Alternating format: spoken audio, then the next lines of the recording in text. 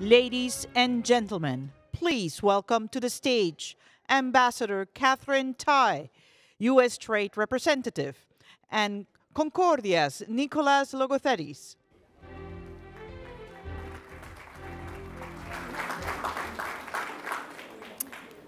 Well, hello everyone. It's great to be here with you in Miami.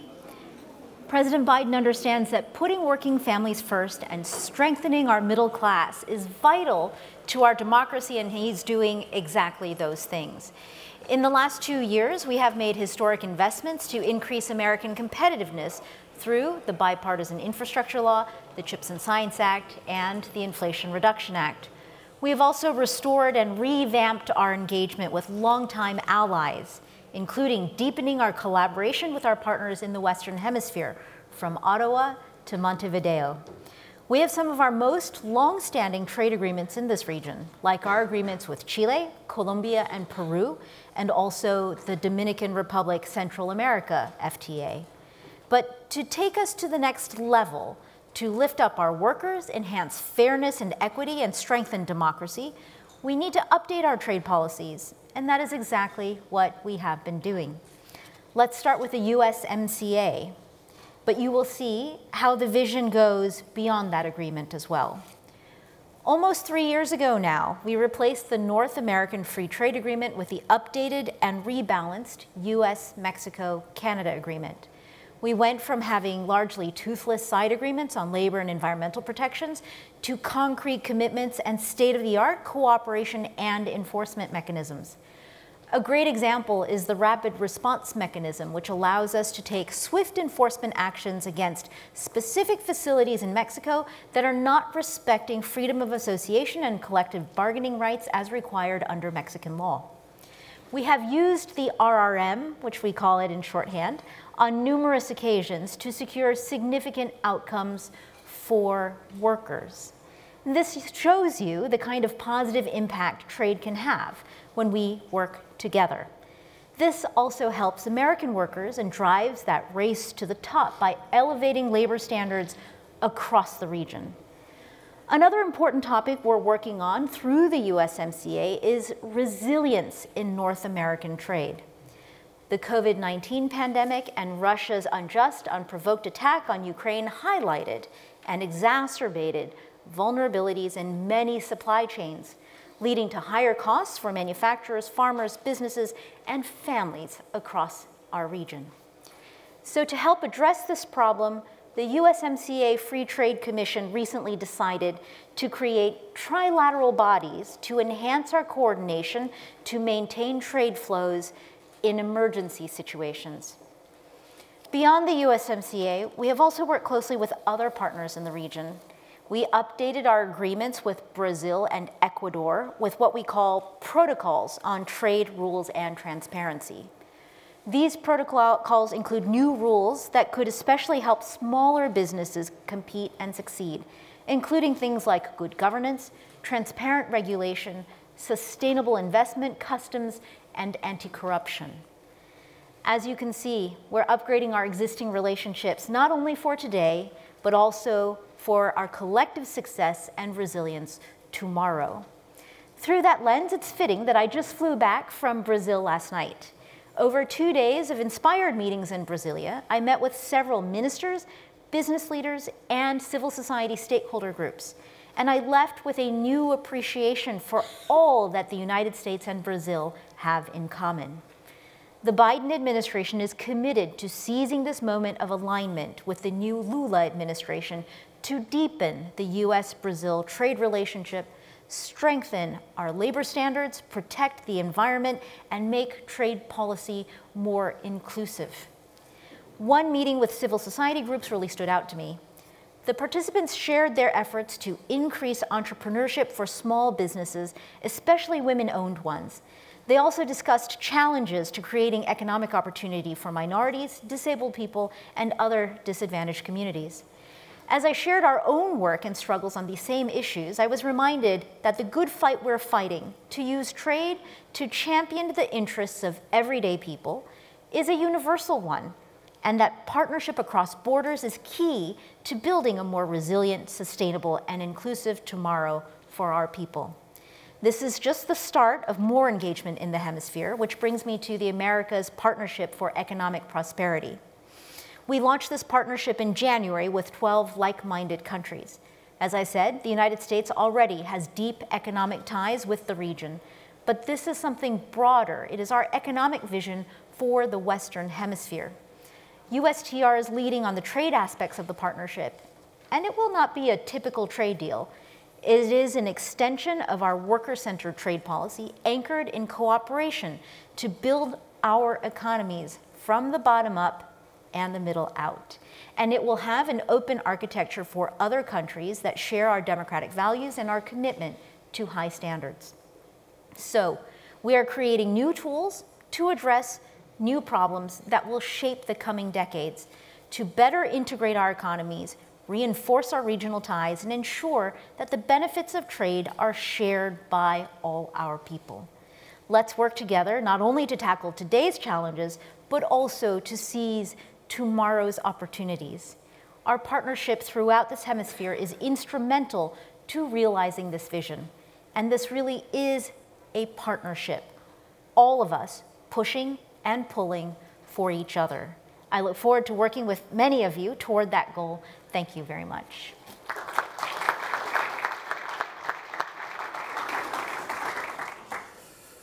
Thank you. Thank you. For those very insightful remarks, Ambassador Katherine Tai, welcome to Concordia. I think this is the first time you've joined us. Indeed. We're thrilled to have you here, especially off of a trip to Brazil, and I don't know if you went to anywhere else or in the region or just Brazil. But maybe you could start off by telling us a little bit about, because this summit, this Concordia Summit, is focused on the Americas, a little bit about the challenges that you're facing and opportunities that we're facing specifically as it relates to this region in terms of trade. What are you hearing from your counterparts around the region? What are some exciting things, some concerning things? Just a general overview. Wonderful. Well, my trip to Brazil really reinforced for me what a huge footprint in our region we have as the world's largest economy. But also, when you are in Brazil, to see us and to see the Americas through the lens of the Brazilians who have also a large country of 200 million people, also a very significant footprint economically in this region, and to just think about where the opportunities are here. Expand that out to the entire Americas. This is our home, this is our neighborhood, and our historical ties, our cultural people ties run really, really deep. I am convinced that there is a lot of potential that we need to seize right now to promote, even beyond what we've done already, this regional integration, to translate all of the historical, cultural, people-to-people ties into economic resilience. In terms of the partners in the region, our region is quite diversified in terms of sizes of economies, in terms of geography, in terms of levels of development. I think that it is really critical for us through the program of the Americas Partnership to think about not just our specific bilateral relationships or even kind of a regional through the Central America Dominican Republic arrangement, but really to start translating these platforms that we already have into a hemisphere-wide program for all of us to collaborate on addressing the significant challenges that we're facing right now in a very disrupted global economy with a lot of challenges, but a lot of opportunities that come along with that. Yeah. In addition to my role at Concordia, I work with my family business, which is involved in shipping. And I know the supply chain has been a focus of yours. And obviously things are repairing themselves, healing themselves, I think, from what we see. And I think people are a little bit they never want to be in a position when they can't buy toilet paper again, or Yes. If you remember those days. So could you tell us a little bit about your work on the supply chain angle of this? I'd love to. So supply chains, when we talk about the supply chain challenge, there are a number of different facets of the challenge. One of them is the literal disruptions and discombobulation, if you will.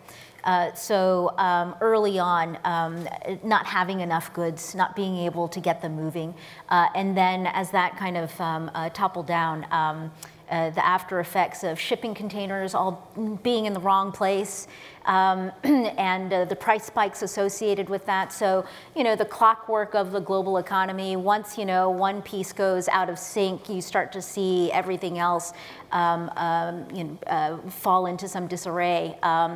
There's a reason it's called a chain, right? That is absolutely right. All of the links in the chain and that domino effect were really significantly troublesome for us and, economically hurtful.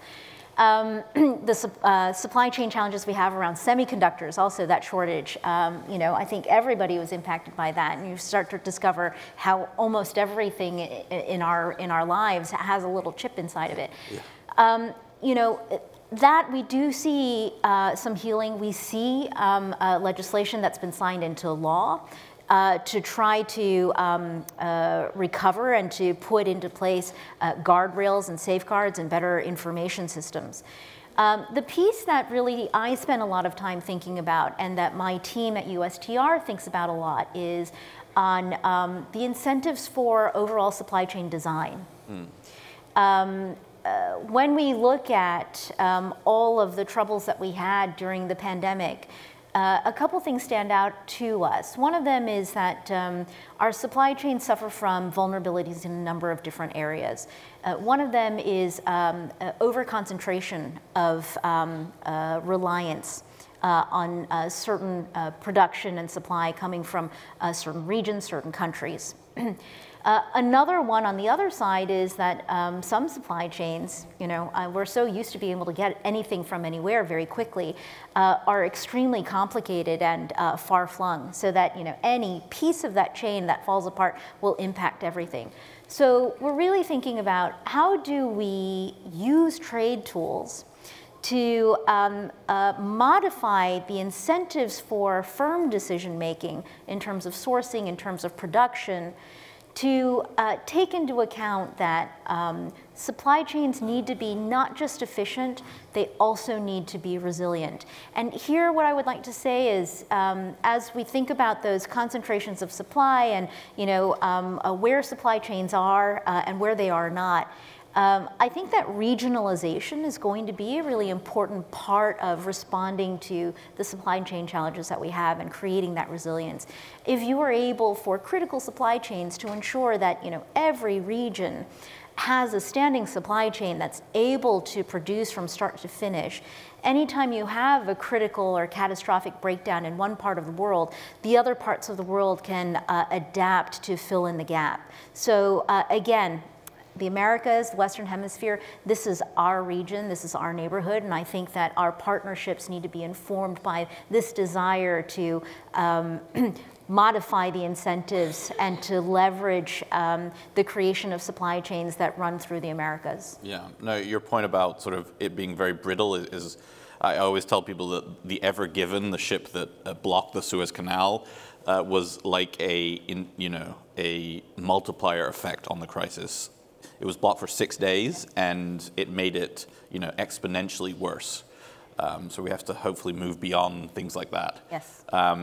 If I could sort of turn back to the domestic angle of things, I think you have a unique experience having worked a lot with Republicans and Democrats. You were confirmed 98-0 by the Senate. In today's world, that's a very notable thing. How would you describe the sort of current views in the Republican Party, or different views held on trade? Have you sort of had discussions with the new Republican majority in the House? How are you feeling about that? And any insight you could give us, I'm sure, would be very well received. Certainly.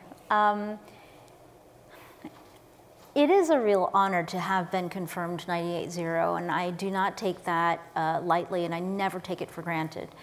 I think that the key to driving sustainable, durable trade policy is to ensure that we are building as broad a base of support for it as possible.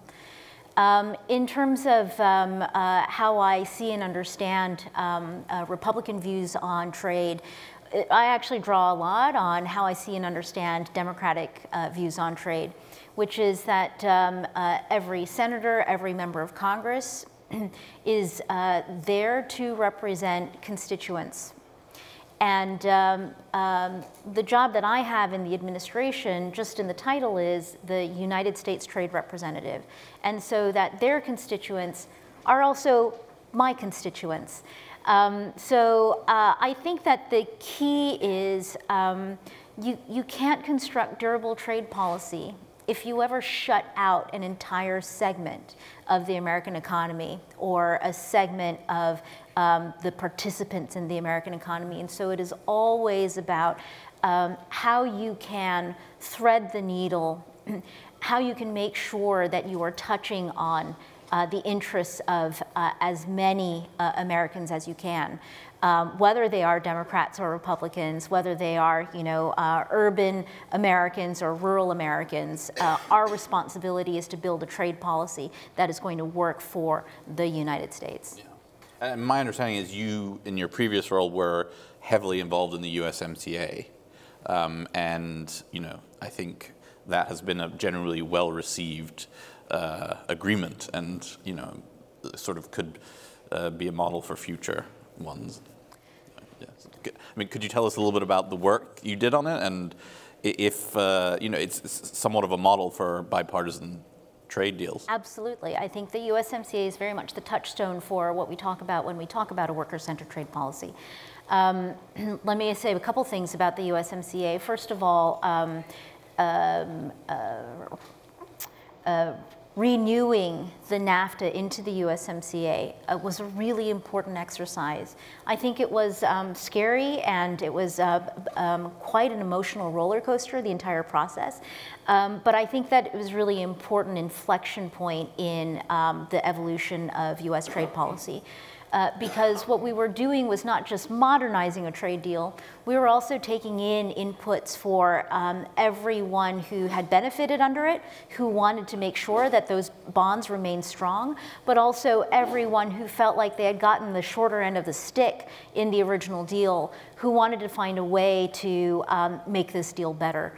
And I think that some key elements to the USMCA are to address those pressures around how our workers are treated.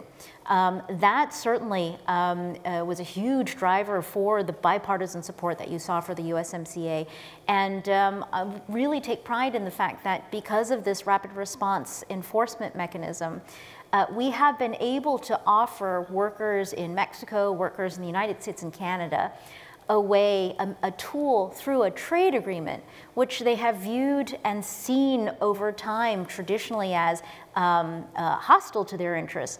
We are offering our workers a tool to make better working conditions in Mexico, to make better the competitive pressures between our economies. And I think this very much guides our vision for what we are trying to do, the partnerships that we are trying to build with other countries.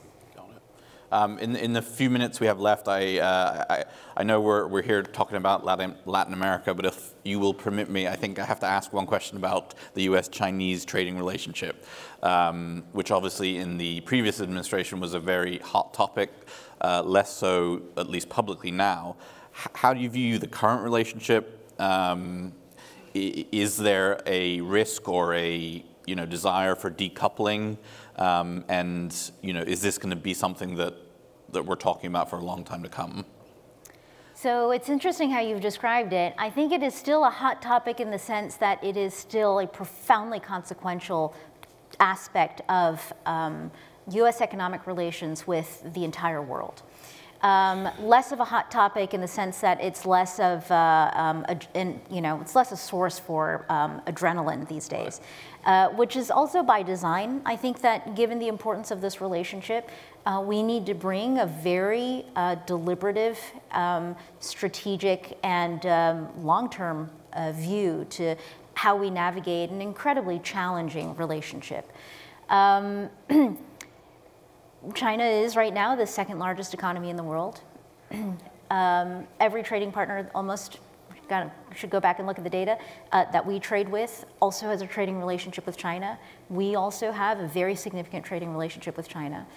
I think that our view is that part of the complexity and challenge of this relationship is a need to realign it. That there are distortions from the trajectory of this relationship that we need to correct for. And we are doing things on the domestic side, including investing in ourselves, in our infrastructure, in our research and development, in our own ability to break through and to